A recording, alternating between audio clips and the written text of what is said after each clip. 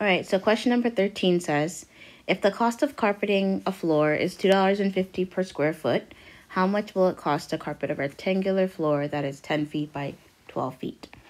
So I like to go ahead and draw a picture. It's a rectangular carpet, so it's going to be 10 feet by 12 feet. And it says it's $2.50 per square footage. Anytime I see square footage, I know that we're talking about area. So because we're carpeting a floor, again, area. How do you find the area of a rectangle? Area is equal to length times width. Area is equal to 10 times 12. Area is equal to 120 feet squared. See, talking about area, square footage.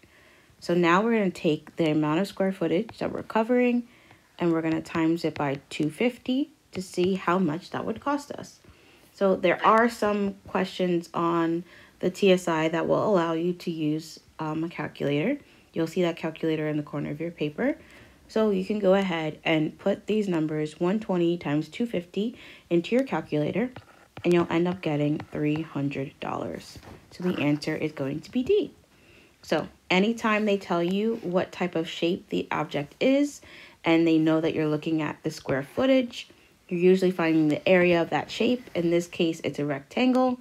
So if they were to say the rectangle was 10 by 4, you would do area is equal times 10 times 4, and then you would multiply that area times the price of whatever it is that it is equal to, and then you'll get the total price that you're going to pay.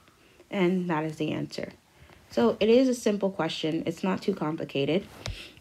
If you want more practice problems, you can go ahead and look in the description box. I will have a link to my practice test where I have a few other example problems that you can practice with that is very similar to this, along with many other problems similar to the other problems on the TSI official math practice test.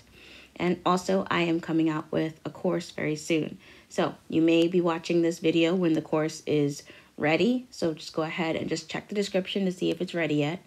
You may be watching this before it's ready, but you can go ahead and just check to see if it's ready or not. And if it's not ready, please just stay tuned for that. So as always, happy studying, and I will see you in the next one.